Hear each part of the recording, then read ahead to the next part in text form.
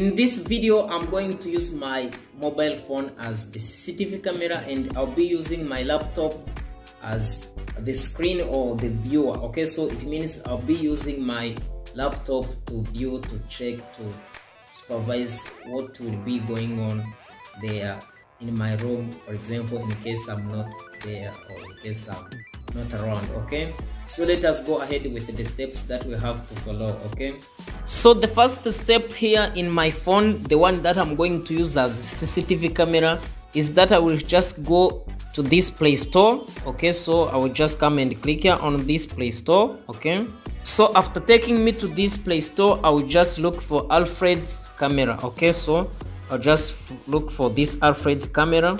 Okay, so this one's okay, so this is the one which I'm going to install in my phone. Okay, so this one, so I'm gonna click here on this install.